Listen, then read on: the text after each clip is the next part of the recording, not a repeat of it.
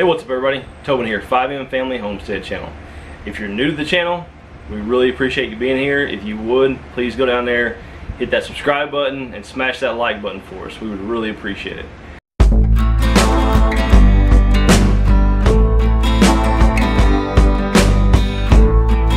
So on today's video, we're going to try something new. We're going to try to see if we can fix this flat tire, this flat ATV tire, with a can of spray foam insulation that you buy at your normal hardware store. Alright y'all, a little backstory. So if you watched one of our videos a few videos back, we took the tire off of Reed's four-wheeler. It has a big hole in it, and we were going to take it up to the tire shop and get it patched. I've used to own a construction business. I've taken lots of tires to tire shops before getting them fixed, but I've never taken the four-wheeler tire until this past week. When I went to two different tire shops, they both told me that a four-wheeler tire cannot be patched from the inside. The only way to fix it is to be plugged. They said the reason that you can't patch it is because of how thin the tire is and something about how it's made. If they were to grind it down to put the patch on there, it would probably bubble up and have a big bubble right there where that spot is on the outside of the tire. And they said they couldn't do it. Only thing you can do is a plug. Well, I went by, I knew the hole was big, went by Napa and bought some really good plugs. It'd already been plugged, but I went by and bought some really good plugs. Thought I'm gonna try it again. I put 3 plugs together. I like twisted them together, stuffed them in the hole, filled it with air, and it's leaking like crazy. So, got online and made some phone calls, started pricing new tires.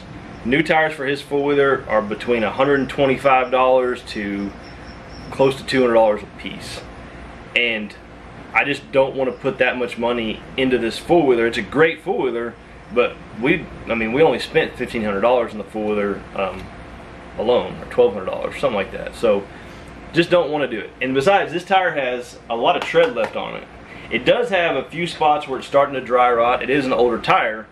So I was racking my brain, like trying to come up with a way. I was thinking, maybe I'll call some place that does like spray for like foam-filled tires and see how much that would cost. And then like a bell went off in my head, ding ding ding. I wonder if I can use this spray foam like you buy at your normal hardware store. Wonder if that'll work. So I got on YouTube, did some searches, found several videos of guys using this in their ATV tires, lawnmower tires, stuff like that. So we're gonna give it a shot. Worst thing that can happen is it doesn't work. I have to get a Sawzall and cut this tire off, scrape all the insulation residue off the inside of it, and then buy a new tire. Best case scenario, it works and we get some more life out of this tire for a couple bucks. So let's give it a try. Alright y'all, got down here on the shop floor to hopefully make video a little bit easier. As you can see, there's the hole right there. It's big enough you can stick your thumb through there easily. Got 3 plugs in there. Just a second ago, they were hissing a little bit. They were leaking. And this tire is completely flat. If you were to put any air at all in there, it would leak out on its own. So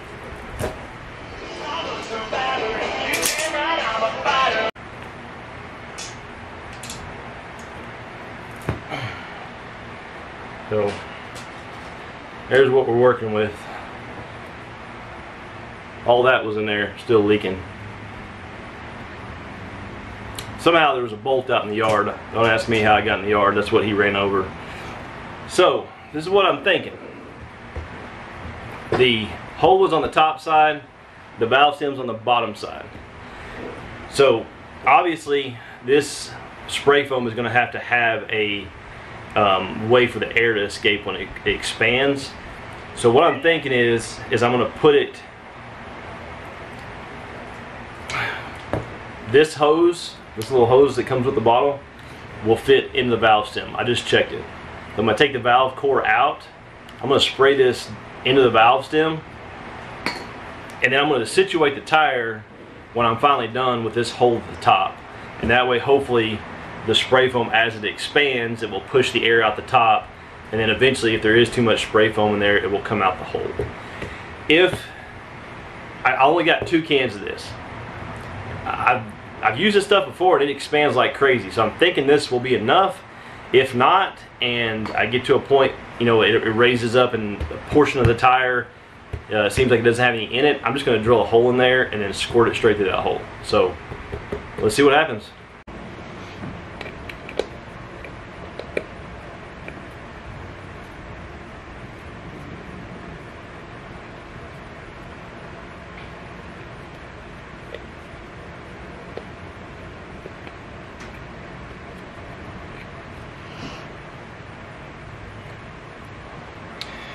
Alright y'all, got my gloves on. This stuff does not come off easy.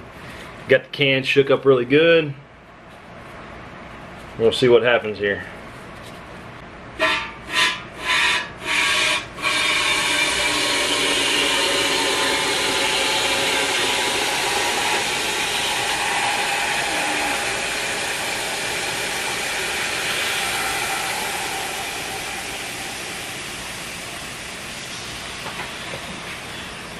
You can definitely hear the air coming out of that hole.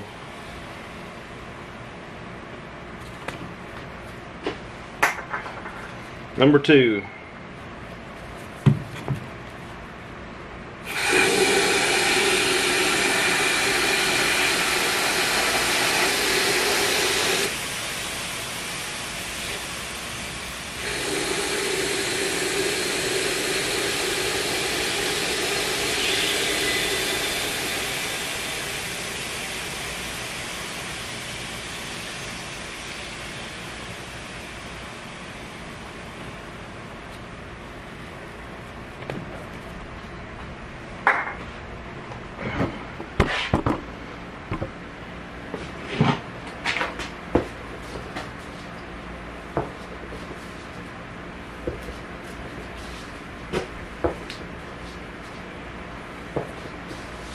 Alright y'all.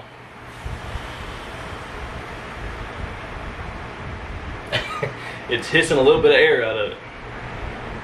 Alright. I've got the big hole right here at the top, and on the back side, on the bottom, is the valve stem. I left the valve core out of it. There's no need for it. There's nothing to hold in there anymore, and I figured I'll let some air escape.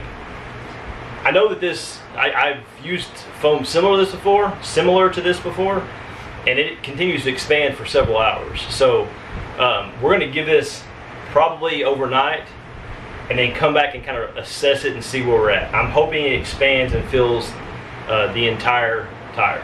Except if it doesn't, my plan is to drill holes where I think it might need more foam and put more foam in there. So we will pick back up probably tomorrow and see how it's doing. Alright y'all, it is the next day. So after I filmed the portion of the video you just saw, I realized I gave the tire about an hour, and I figured that most of that foam would have expanded in there by that time, and I gave it that amount of time, and I kind of felt it, and I determined that it was not going to be enough using 2 cans. So I went and got some more foam, and I put 2 more cans in there. So I didn't video that. I had a I don't know why I didn't even think about it. And so I have a total of 4 cans in the tire. It feels like it's working great. There is one little spot that is soft. So I have 1 more can. So we're gonna drill a hole in that spot and then shoot some more foam in there. So let me show you what I'm talking about. As you can tell, had some come out this hole right here, but like right here, that thing is hard as a rock. But about right there, you can see it kind of going down, and it's right in that area. So we're going to drill a hole in there and put some more in there.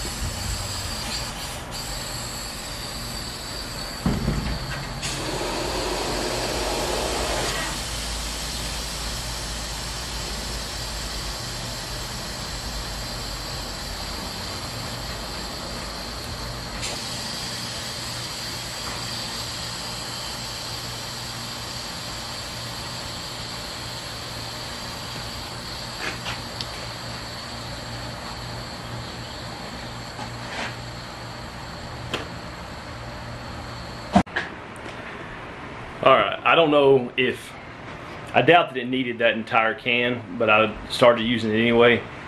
And you know, anything that, I assume anything that is excess is just gonna get pushed out of that hole.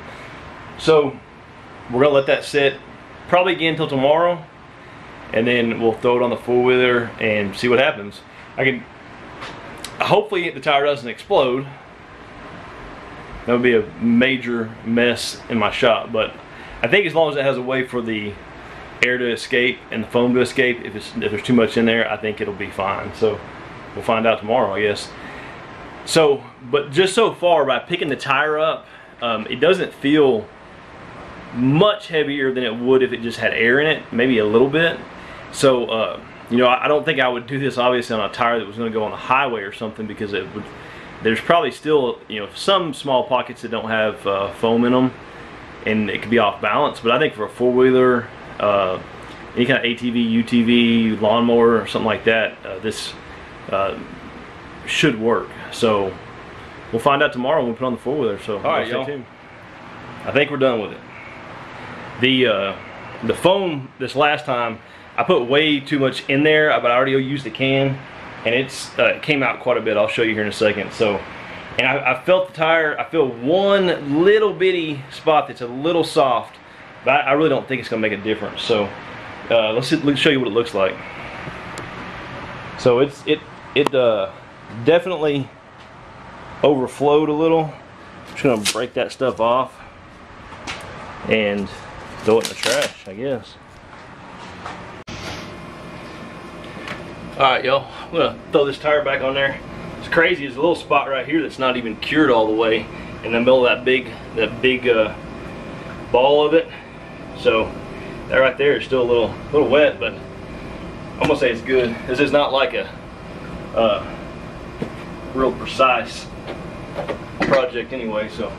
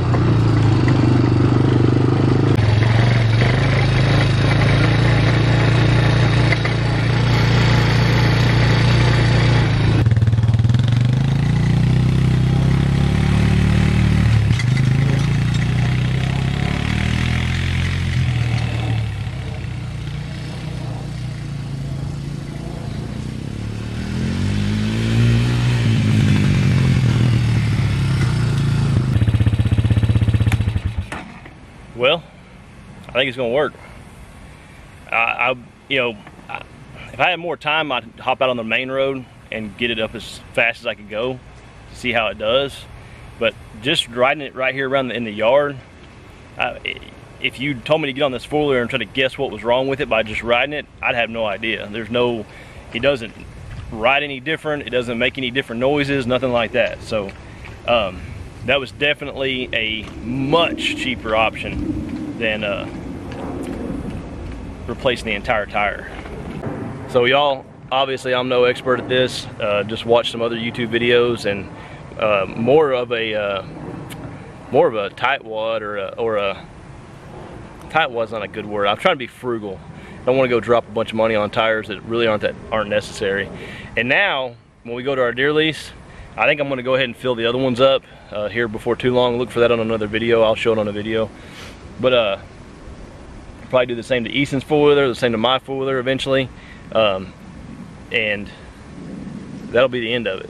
We'll run the tires until there's no tread left on them, and then buy new ones. So, which is will be nice. You know, at our deer lease, a lot of the places we go ride four-wheelers at, there's thorns and trees that have thorns on them, cactus.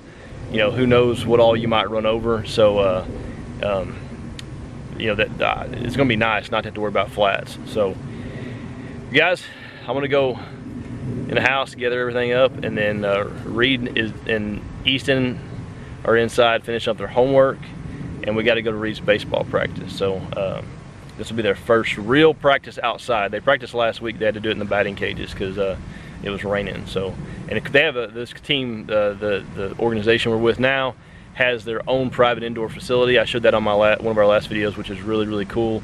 But I think the boys are excited to be out on the field for the first time with their entire team doing a full-blown practice. So should be fun. So I'll bring y'all with us with that. So y'all stay tuned. I was a little bigger than them, but they were definitely faster. Yeah, he doesn't have that problem.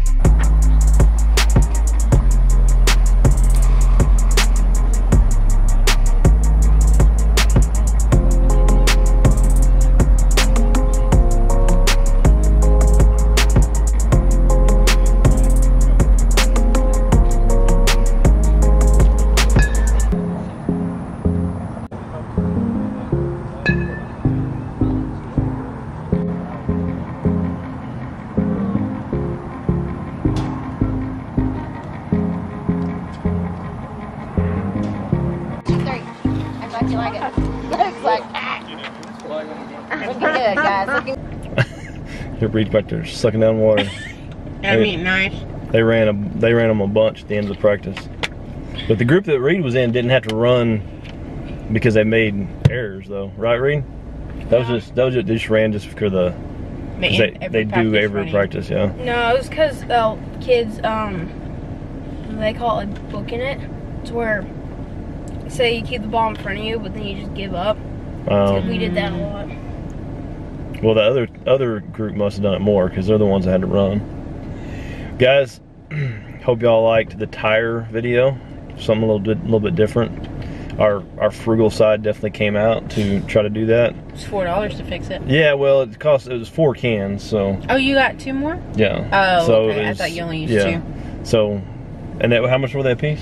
$2.40. Yeah. So I got about $10 in it so far. I'm gonna do an update on it here in the next few videos, so y'all watch out for that. There's a little boy that we know.